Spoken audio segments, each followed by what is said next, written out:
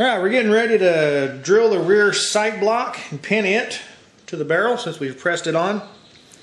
After I do that, I may actually push the assembly out of the trunnion just to get the trunnion out of my way. And then I only need this part here to repopulate the rest of it. I wanted you to take notice of the hole. If you notice just how that one looks a little out around, it's even worse on this side. And I had nothing to do with that. That was from whoever originally installed this gas block on the original barrel of whatever rifle it was attached to back in the day. Like I said, this is a non-matching numbers parts kit. Nothing matches. It doesn't really matter. But some people want all matching. I understand that. I like having everything matching too, but it's not that big a deal. I mean, it's still going to function fine. I just wanted you guys to see that, so when I drill this, you don't look at that and go, wow, look what a horrible hole he drilled in that thing. I had nothing to do with it. But it'll still work. Anyway, if you're going to use a drill press like I'm doing, you're not doing it by hand or whatever, 98%, maybe 99% of these are all going to be true with the bed. The quill here, what holds the chuck in place, this piece here that comes down. It doesn't hurt to check that just to make sure, you know, it's a perfect 90 degrees if you're going to be drilling all the way through. As long as you know you can get this level with the bed. I'm going to cheat again and use a V-block, which will actually hold the barrel. And I can turn this any way I want to. There's a little clamp here with a brass piece on it that will actually hold it in place. So I can spin this around anywhere I want to and clamp down on there, and it's going to hold it there, and then I can pick up my hole. That way I can make sure everything's perfectly flat or true with the quill and the chuck. That way when I drill through it, of course it won't matter now because the holes are already egged in the original part, but I don't want to make it any worse. It will make it a little tougher to put a nice hole in the barrel, or a groove in the barrel for the pin to go all the way through, because normally your drill bit will actually ride that hole as long as you go slow and make it true. But seeing as how our holes are already kind of sloppy, we have to keep our fingers crossed we don't make it worse. We have to go real slow. Alright, I got the barrel assembly, everything set up in the little V-block here. Got it clocked where I want it, because I know that the table is pretty much flat with my drill and everything. You can always check your drill too if you've got something similar to this that has a 90 degree and you know it's flat and true. You can run your, I can't do it here right now because the table's all the way down, but you can run that drill down and then come up here and lightly touch that and look for gaps in between there, all the little spots, and see if there's a gap in there, and you can tell if it's off a little bit. A lot of people will come in and drill halfway through one side, flip the barrel around, come back and drill from the other side. Normally I just drill straight through because I know that basically I can keep everything, you know, square and true, so I don't have to worry about it as much as long as I'm careful. But I'm going to try that since the holes are wallowed out already. I'm going to give that a whirl, just going halfway down, flip it over, pick it back up, and drill the other side and see if that works any better. I don't know. We're going to find out. Alright, got everything locked in place. You can possibly hold it with your hand or whatever. Just, I like to lock mine down if I can, take the air of myself out of it. Best way to line that hole up, bring your drill bit down, spin it around like 90 degrees. Make sure it doesn't touch anywhere. Do that several times, lock it down, then recheck it after you lock it just to make sure it didn't move on you. That's how we get our hole lined up right quick. So let's see if we can get this side done.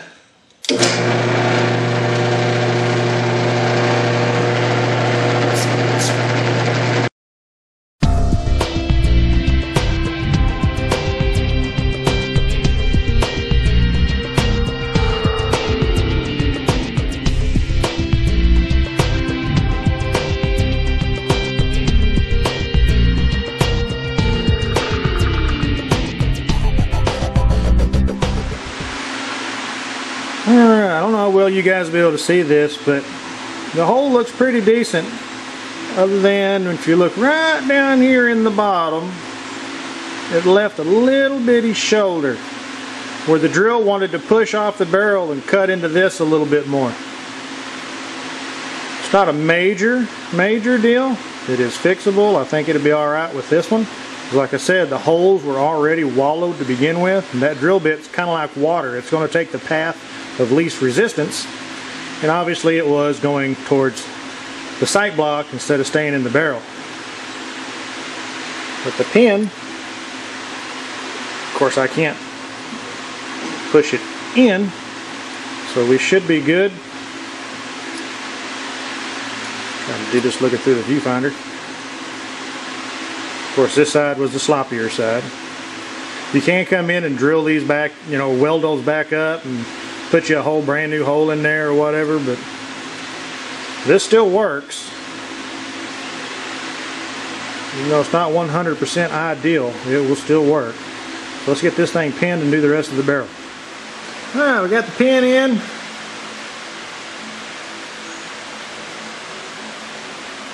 You can see little scratch marks on it. That's fine. Scratch marks on this one aren't going to matter because I'm going to try to do this one as a battlefield pickup. I want scratches on it. I don't want it looking all brand new and pristine. I have rifles like that. I want this one to look like it's been used and abused. The whole reason I did all this backwards, normally I would populate, put everything in, sandblast it and parkerize it and possibly paint it, and it would look pristine, like it just brand new off the assembly line. This one I want to look like it was used and abused, dropped on the battlefield, thrown in a box and shipped right over. At least that's the hope anyway. So let's get the rest of this done. Alright, we're ready to press on the gas block and get that drilled and pinned in place. Always make sure you put this on your lower handguard retaining ring before you do this. You'll be hating life if you don't put this on, press this in place, and then drill and pin it. Now all you do is press it on and realize that handguard retaining ring isn't on there. It's not that big a deal. Just press this right back off right quick. But you don't want, once you drill and pin this, you kind of want to leave it, because then you'll most likely going to need oversized pins and all that stuff. And a lot of people don't have drill rod. You can use drill bits. That works. But just try to remember to put this on. In order to do this, you're also going to need your gas tube. If you'll notice, the gas tube has a lip on it right here. Inside of here, there's a notch. Make sure you line that up inside of there. Make sure it goes down in there. You'll notice the handguard and everything all matches up with the gas tube ring. Make sure that that's in that slot before you do all this, because you're going to press this thing down until it meets up to there, and you can get it out without having to pry it out, but it fits in there. It just snaps down in there real good and locks in place. Let's get that done right quick.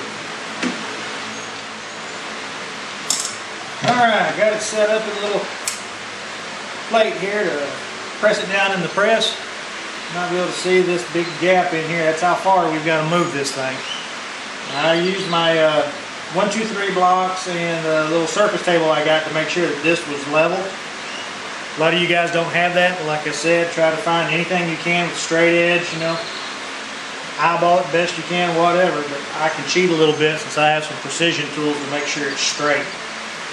Anyway, like I said, make sure that you put this gas tube, that little lip in there, make sure it's inside of there.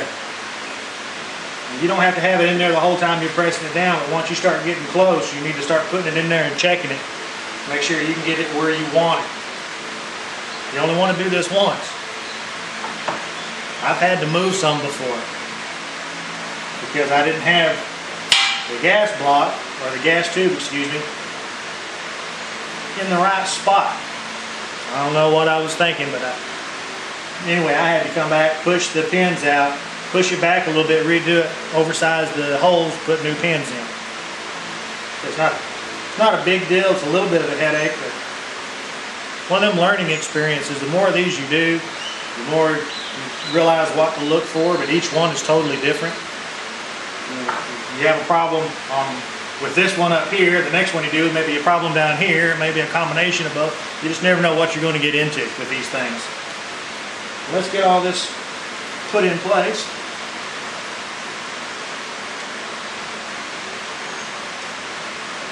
Got it rotated around where y'all can see it, hopefully.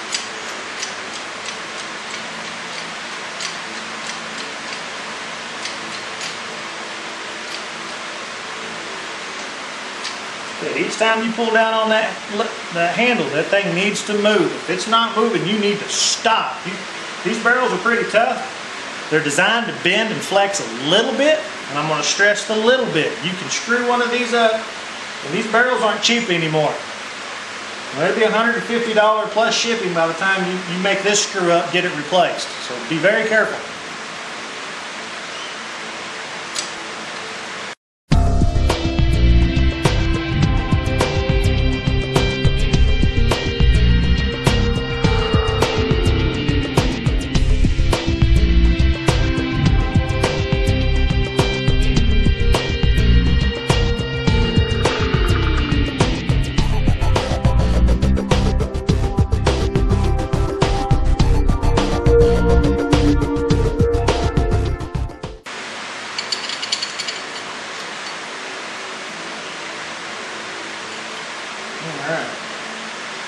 Always make sure it comes out halfway decent.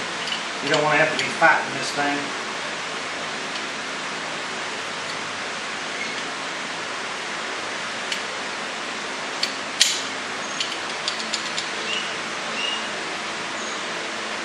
Of course, being a non-matching kit, I'll most likely have to come in here and re-grind just a little bit so the locking lever will actually lock up. Because right now it's not wanting to. It's up against it tight, which is fine. It's better than loose. But not being a numbers matching kit, we'll have to address this issue next, I guess. Alright, we got the gas block drilled and pinned now. I actually use the press them in. Get tired of beating on these things. Next, you notice that doesn't look right. I just got it set on there, and of course I use my persuader, kind of tap it down on there so it doesn't just flop all around on it. You can eyeball these if you want, use parallels on the flat piece or whatever. What I like to use is a laser bore, a laser light. It goes right inside the bore. Twist it a little bit, it locks up inside there. It's got a little plastic mandrel in the back of it. Goes inside the flutes, and as you twist it, it opens up and locks in place. Get that laser nice and centered in that barrel. And then all you got to do is make sure you put your rear side in. If you're doing it in the garage like me, which means you're only doing about 10-15 yards, put it in about 500 or 600 or whatever until you can see easily the top of your sight post and then where the laser is on your wall. And then you can clock this thing in using the persuader or hammer or whatever, mallet, soft mallet. Kind of bump it in where you want to, then you can press it on, get it in place, but I will not drill and pin this after I press this on. And that's because I'm going to shoot it to make sure that it is in line and everything. It hits point of aim, point of impact. Sometimes these things will have canted front sights for a reason. It will be canted on purpose to make up the difference, because the barrel might shoot slightly off-centered, because sometimes the trunnion does not fit inside the receiver perfectly straight. Sometimes the barrel is not inside that receiver perfectly straight. So I like to go shoot, make sure everything's where I want it, because I really like for my sight post to be in the middle, not way off to the side. That just jacks with your sight picture when you're trying to shoot stuff. I like mine to be right dead in the center if I can keep it that way. I mean, even doing this, I may have to make a fine adjustment here and there. It's no big deal. But I won't drill and pin this until after I've gone and shot it. Alright, we're going to press on the front sight block. I've got it clocked pretty much where I want to with my laser. You want to make sure you have your whatever muzzle brake or device you're going to put on the end of it. Make sure you have that handy too so you can check. This one's a Tapco. It has 2 different detents in it for a right or a left-handed shooter. It's also a 922R compliant part. You always want to be able to check it periodically and make sure you have clearance for your barrel and the threads and everything to go past. You don't want to be pressing onto this thing. Next thing you know, the barrel bumps into your flat piece you've got on here. You're going to be in a world of hurt when you do that. You're going to be replacing your barrel. Make sure you got plenty of clearance.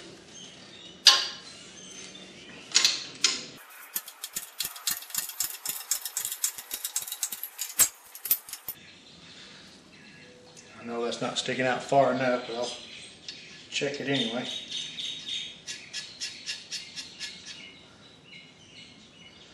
Actually matches up perfect with the hole, but I'm not done because there is a little flat in here, or a boss or a shoulder. You can tell pretty much how far it needs to go in there. Just a little bit at a time.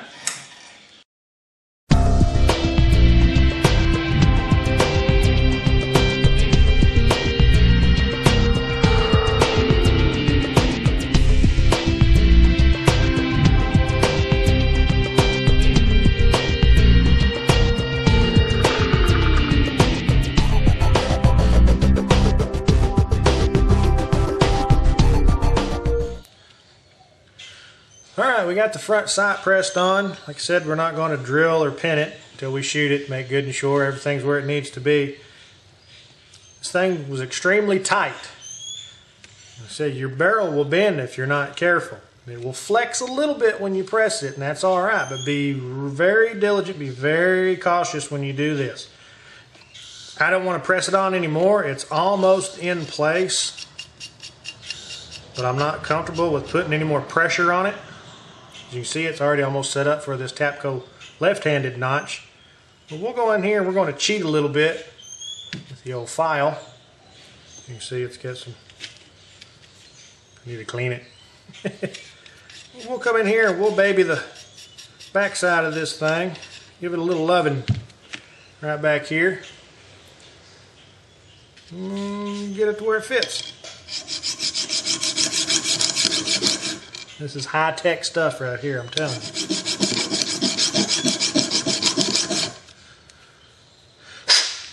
It doesn't take as much as you think sometimes.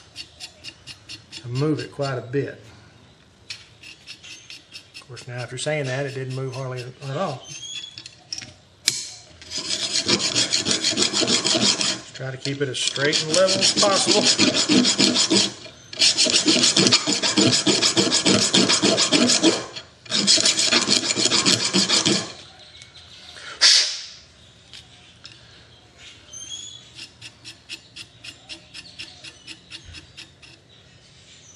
And now it's dead perfect for the left-handed shooter.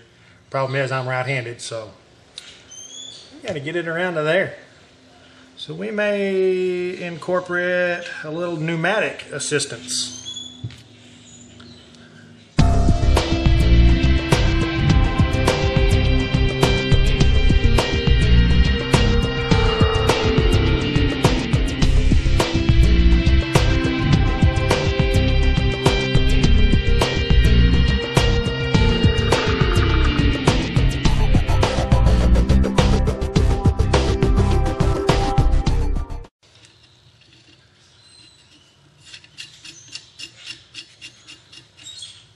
And there we go.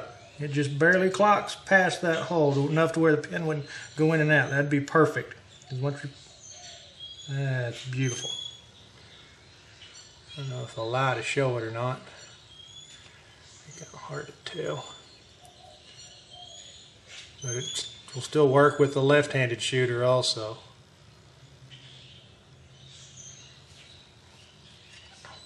That's what we want. Now all we got to do is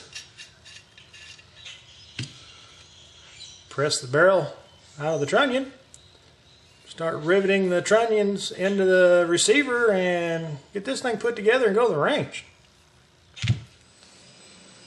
Well, let's press this out of the trunnion, shall we?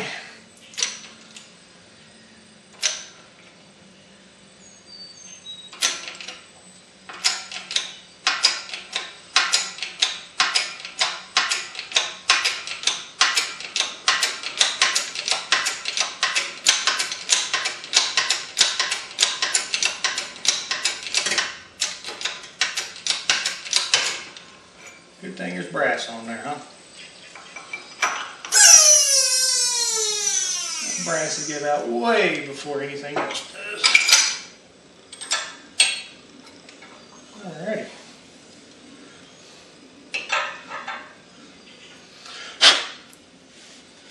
There we go. Alright, we got a non-matching numbers part kit here, and of course the little angle that they grind in here doesn't want to jive with our sight block, rear sight block.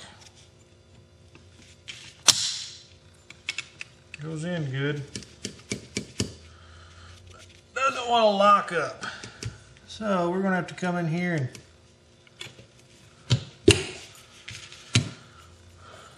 take a little off this little ramp here, little angle, just a bit. You can just start to see marks on it. Use our little file here. Try that out, and if that doesn't seem to want to work, well then we'll go a little bit more persuasion. Let's try this out. Let's go from this way.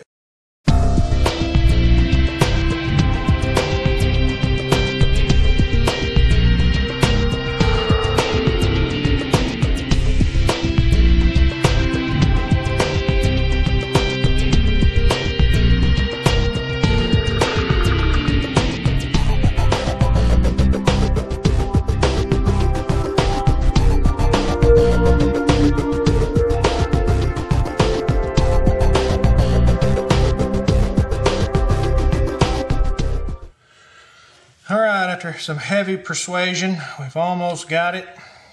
Still want to fine tune it by hand. You might be able to still see some of the marks on there.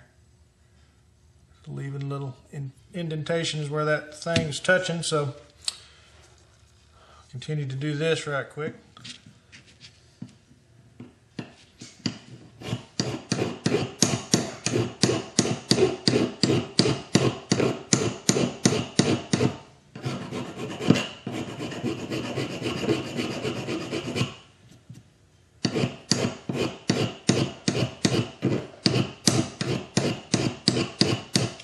Get it in there.